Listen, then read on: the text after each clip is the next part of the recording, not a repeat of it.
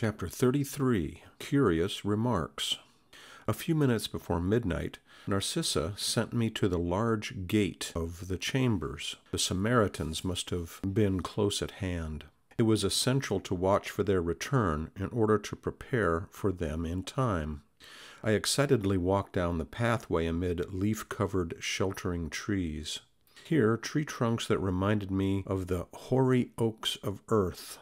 Over there, fanciful leaves that brought to mind the acacia and the pine. The balsamic air was like a blessing.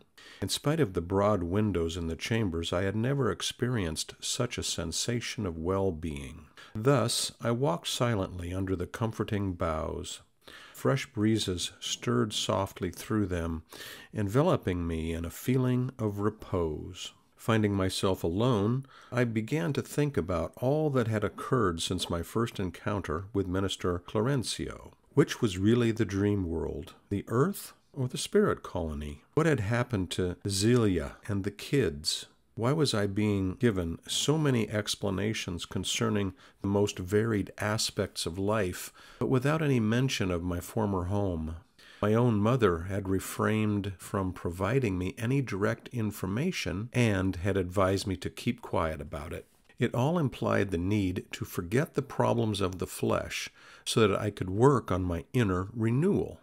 Yet, probing the recesses of my being, I discovered that my longing for my family was still alive and well. I ardently desired to see my beloved wife, to be kissed again by my little ones.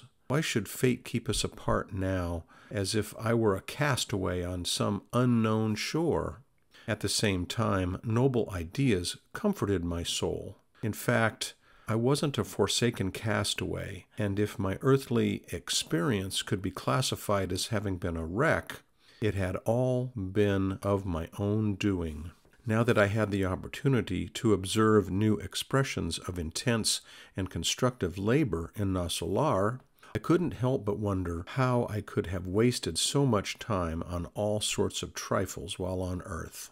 I had truly loved my companion in struggle dearly, and had always tenderly cherished our children, but on critically examining my conduct as a husband and father, I realized that I had failed to create anything solid and useful in the spirit of my family members. I had realized my failure too late. Those who do not sow their fields in a way that will provide them with bread, or those who do not guard the fountain that quenches their thirst, cannot expect to be provided with all they need. Such thoughts kept reoccurring in my mind with irritating vehemence. On leaving the physical sphere, I had been faced with the torture of not knowing what had happened to my wife and children, who had been taken from domestic stability to the shadows of widowhood and orphanhood. It was futile to even think about it. The light breeze seemed to whisper lofty ideas to my mind, as if desiring to awaken it into higher thoughts. The inner interrogations tortured me, but sticking to the imperatives of the task at hand, I approached the large gate and scanned the distance beyond the agricultural fields. All was moonlight and serenity, sublime sky and silent beauty. While in ecstatic contemplation of the picture, I spent a few minutes in wonder and prayer. A short time later, I saw in the distance two enormous shapes that really caught me off guard. They looked like men of some indefinable semi-luminous substance. Strange filaments hung from their arms and legs, and there was a long thread of indefinable length connected to their heads. I had the impression that I was seeing two ghosts.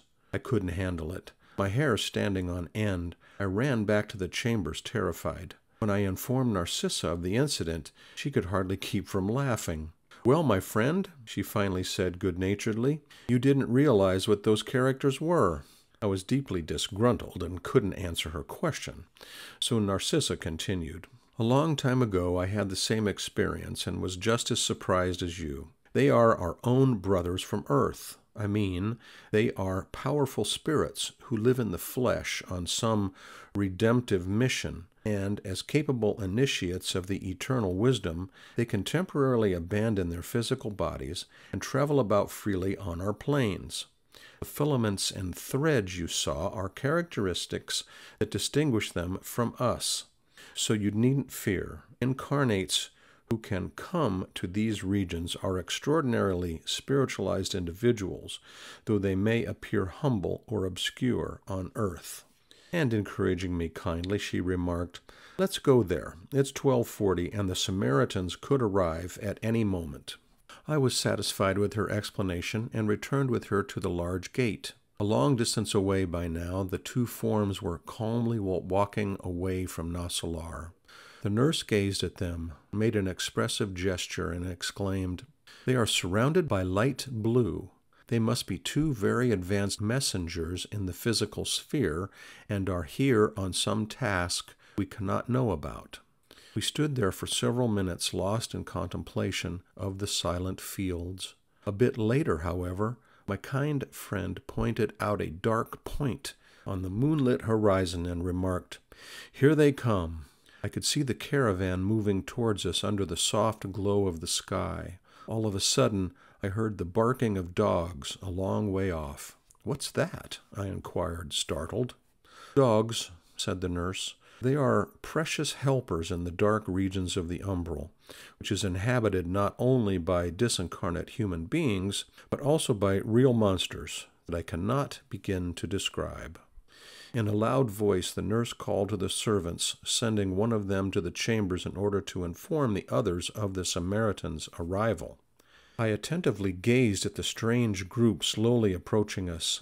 6 big carts that looked sort of like stagecoaches were being led by a pack of happy and noisy dogs. The carts were being drawn by animals which, from a distance, looked like mules. But what caught my attention most were the large flocks of birds flying close to and over the carts and making strange sounds. Surprised, I turned to Narcissa. "Where's the airbus? Couldn't they use it in the umbral?" When she told me they couldn't, I asked for an explanation. As usual, the attentive nurse explained. "It's a problem of the density of matter. Think of water and air as an example. An airplane can fly through the atmosphere of the planet, but cannot move through the ocean. For that, we must build certain machines like submarines. Out of the spirit of compassion towards the suffering inhabitants of the umbral, the spirit communities of higher planes prefer to use transitional forms of transportation. Also, in many cases, we often can't do without the help of the animals." "What do you mean?" I asked, surprised. "The dogs make the work easier. The mules patiently carry loads and supply warmth in the region when necessary. And those birds," she added, pointing to them in the air, "are called traveling ibises. They help the Samaritans immensely by devouring hateful, wicked, and odious thought forms in the fight against the darkness of the umbral." The caravan was growing nearer. Narcissa gazed at me with kind attention and concluded, "Right now there's no time for further explanations. The place to find out about the animals isn't here, but in the Ministry of Elucidation, where the complexes for instruction and experimentation are located." And, giving orders here and there, she prepared to receive the new spirit patients.